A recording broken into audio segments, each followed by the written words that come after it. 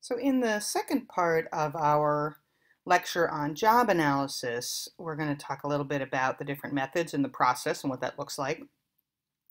First thing that we have to recognize and remember is that our methods and the measures and assessments that we use doing job analysis have to be reliable and valid. So just as our selection tools have to be reliable and valid, so do our job analysis tools. And that's one of the reasons why I cover measurement issues. Even though it's chapter 8, I cover that before we get into job analysis.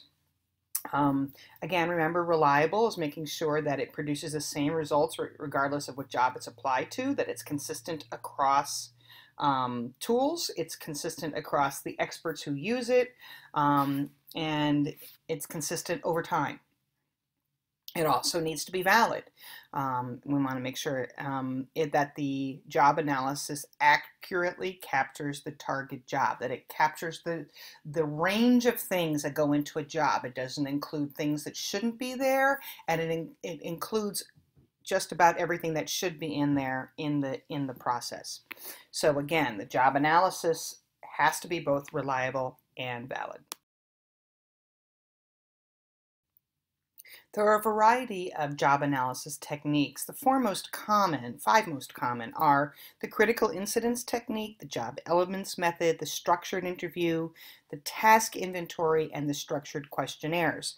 The critical incident technique basically identifies the behaviors that are considered effective or ineffective in a critical part of the job. So what we're trying to assess is, when we're doing a critical activity, what is considered acceptable or effective and what is considered unacceptable or ineffective.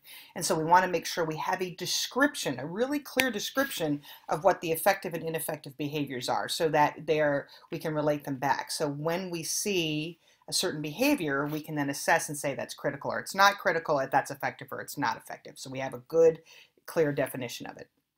Your job elements method, basically experts brainstorm on the characteristics of what is considered a successful worker. So you might look at the most successful workers in your company, or you might go to job subject matter experts in the field and ask them what are the most important characteristics of successful workers. So you can use subject matter experts outside of the company as well as the job experts in the company. That's probably not a highly common method. I think the critical incidents is probably more common than that, but nonetheless, it's still possible to use. The structured interview technique, again, subject matter experts provide information about the job verbally in a structured interview. So we ask very structured questions, and then they answer those questions, and we develop the structure of the job based on how people answer those questions. The task inventory includes experts who create a very big laundry list of tasks, and you can come up with that information by going to old job descriptions or going to ONET and developing a list of tasks that people need to do, grouping those tasks together in major functions, and then having people check off what is involved in their job and what is not involved in their job. And if it's involved in their job, how often did they do it, or how important is it to do? The last is the structured questionnaire, and it involves using a list of pre-planned questions regarding a job. For example, the position analysis questionnaire or the PAQ. So we have pre-planned questions that help us to analyze a job, and it's a questionnaire rather than an interview situation. And the goal is that we hand it out to people and people fill out and they answer the questions regarding the different tasks that are involved in that particular job. Just as we use selection tools and we validate selection tools based on the uniform guidelines of employee selection procedures, job analyses also need to meet the professional and legal guidelines that were published in the UGESP. So the job analysis also is dictated by law, the types of things we need to do or should be doing to make sure that we've got valid job descriptions against which all of our HR activities are going to be based on.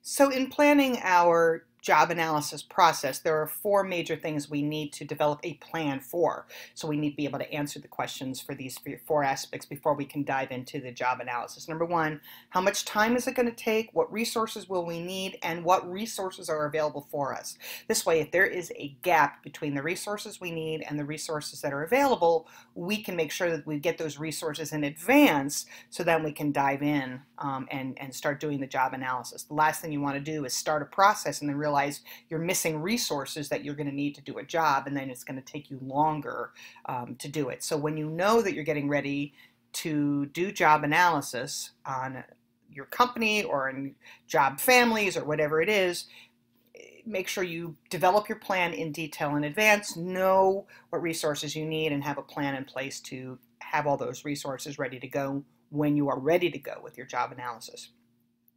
You also want to have some background information. It's really important to understand the history of your company, what it does, why it does it, what its culture is like, what its strategy is like. You need to know the fundamentals about what drives your company. Then you need to get into the details about the job and how this job contributes in the big picture to the organization's success and its strategic objectives. So we need to have old job descriptions. We need to know where it fits into the corporate hierarchy.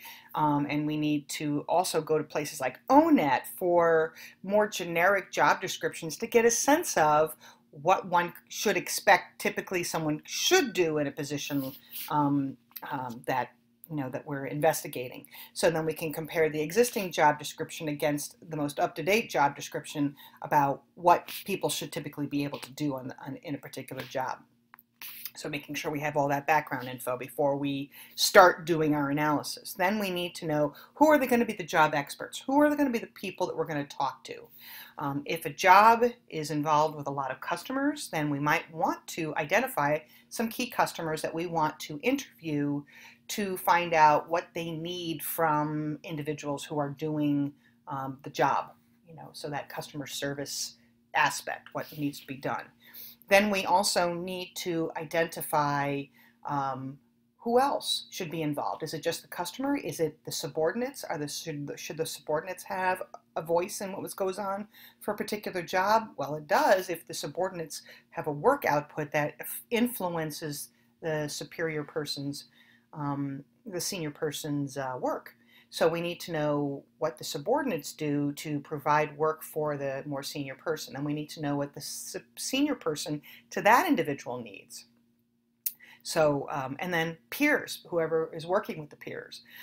So we may have a whole network of people that we need to talk to who are affected by or who affect the job output for that particular position that we're doing the job analysis for. And it's really important to remember, when we are talking to superiors and subordinates and to customers, sort of like in a 360 format, it's not because we're evaluating the employee.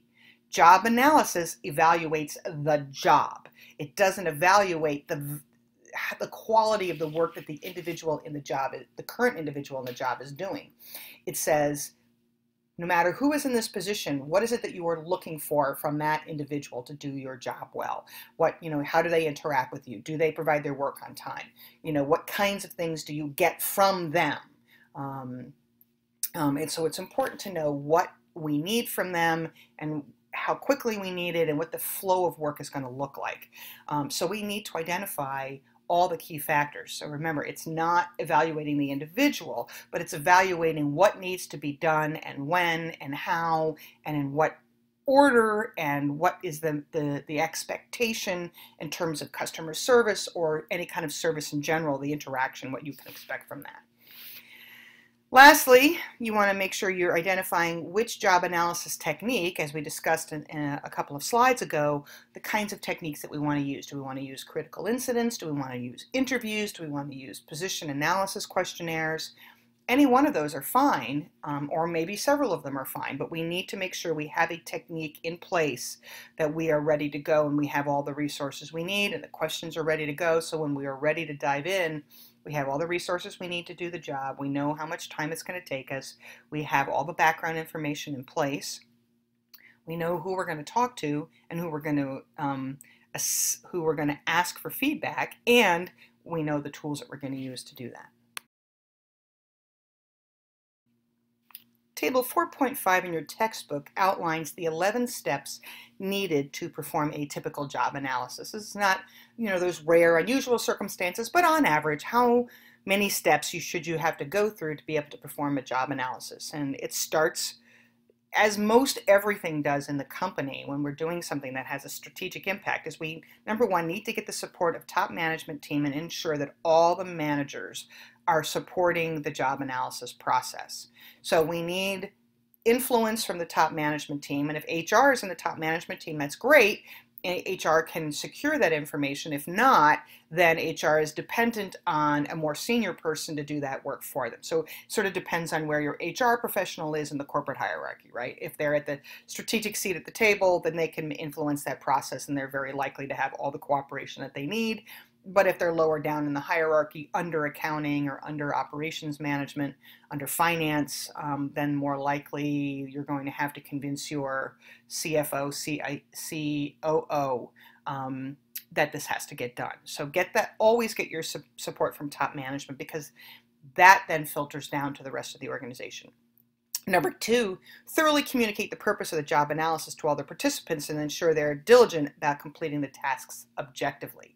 And again, objective, we recognize that there isn't complete objectivity, that there's going to be an enormous amount of subjectivity that goes into how important it is, how often we do something, et cetera, et cetera. But that all can be verified over time. At a minimum, we need to make sure people are aware of what we're doing and why we're doing it, that this is not being done to punish anybody, but because we recognize that jobs change over time and that new tasks and new knowledge, skills, and abilities sneak into the job, and we need to know that the job description accurately represents what they do, so that if we have to hire somebody new for that position, we've got an accurate reflection of what is involved in it, and what the accurate KSAs are, because we have to keep them up to date for legal reasons. Number three, collect background info and analyze how the job contributes to the execution of the firm's business strategy. So we need to know where the job fits into the corporate hierarchy. We need to know what role it plays hierarchically in terms of supporting functional strategy, business unit strategy, corporate strategy, all the way up the line, and making sure that the tasks that individual has to do in this particular job is in alignment with the overall strategy of the company. Number four, we then generate the task statements, very similar to the way we create a task statement for your resume. It's the same sort of thing. It usually is an action verb talking about what we're doing, why we're doing it, how often we do it. So it has a couple of key important elements to it, which we'll get into.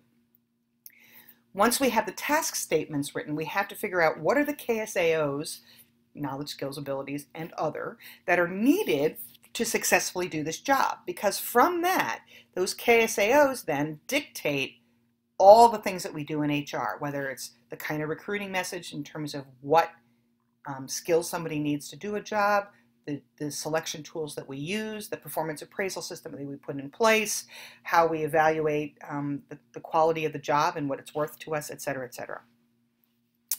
After that, we form the job duty and task groupings, and so we might have a list of 20 task statements, but many of those task statements could be grouped together. There could be clerical work versus budgetary work versus something else, and so we might group them together in what is considered natural groupings of, if you are doing budget work, these are the skills you need to do budget work.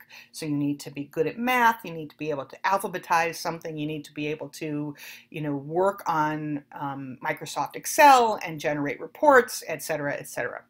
So we want to have those those task statements and KSAOs grouped together appropriately. Then we want to make sure we're linking the KSAOs back to the job duties. And so we want to make sure that there's a clear link between those job duties and task groupings and the KSAOs. And so if we're going to assess somebody on a particular set of tasks that they need to do, what assessment will help us to assess those KSAOs the best? We then want to look at critical incidents and what critical events occur in someone's job. And then weigh your job duties, give them a weight. Some job duties are more important than others. Some job duties are done more frequently than others. And so we might want to look at, how important it is, how much is this to the job, how much time do you spend on this, how often do you repeat these tasks. These are all important questions you'll be asking. Then we want to put together our job requirements matrix. And our job requirements matrix includes the task statements that are grouped together in categories, the KSAOs that are involved in them, and the relative weightings of these tasks, statements, and job duties and task groupings, so that when we are weighting the importance of certain selection tools, we know that we need to have selection tools that address the majority of the tasks that people engage in on the job that we want them, skills that we want them to have when they come into the job. After we're done with that job requirements matrix, we can then move forward and write the job description and person specification, or as I call it, the job specification, either way. So as I said, task statements have a specific structure. They're very similar to the kinds of statements that we would put in our resumes when we want to describe what we do in our jobs. In essence, your resume should come directly from, or can directly come from, your job description, because it should be worded in a similar way. So the task statement has to have the what? The action verb. What do? You write, you mow, you supervise, you compare, you drive, whatever it is. To whom or to what do you do the work? So I supervise employees, I write copy for advertising, I mow customer lawns, I drive the school bus, whatever that might be. And then how do you do it? How do you accomplish that task? Well, if mowing, you could use a riding mower or a push mower.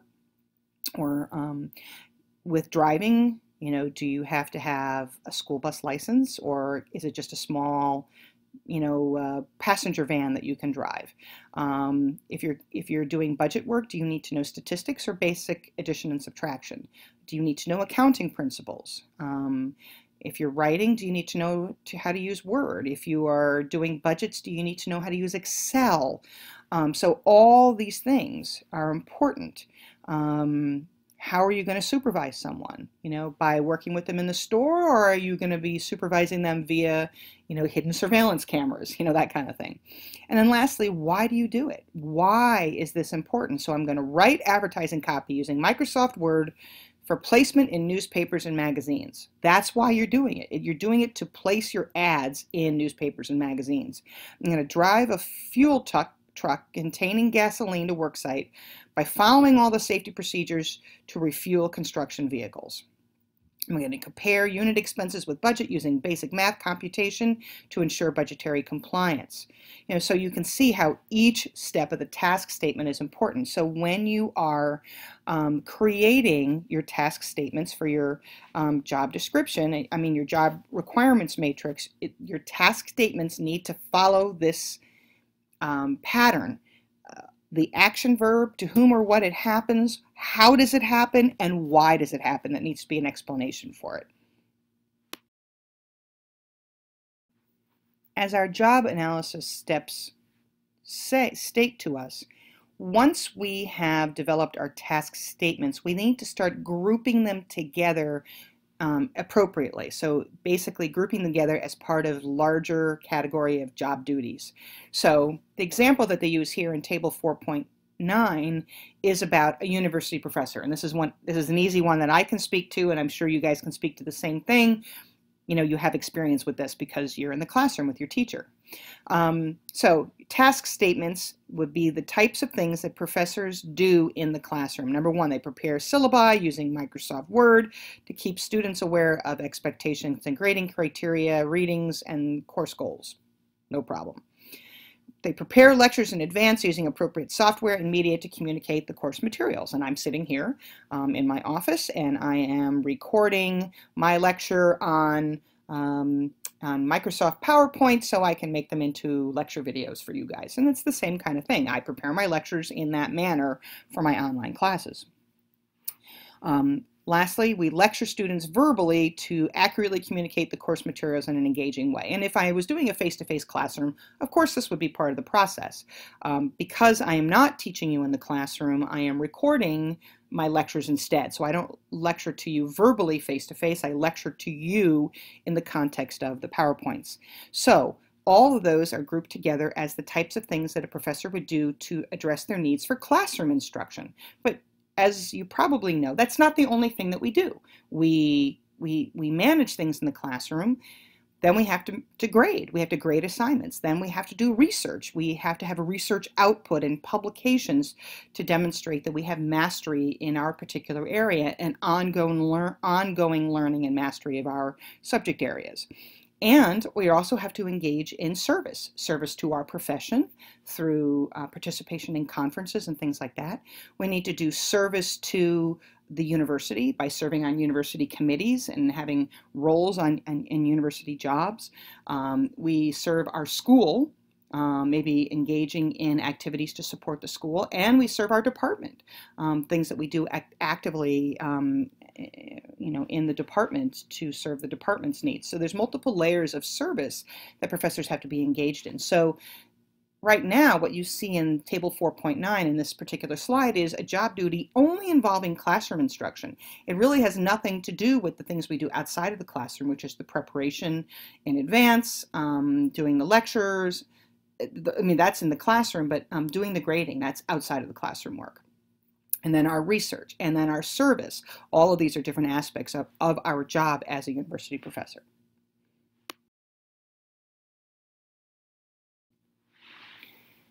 We have to weight the importance of each of the task statements or the general job duties, right? So classroom instruction, how much time does a professor spend on classroom instruction? And that really is probably about half of my workload.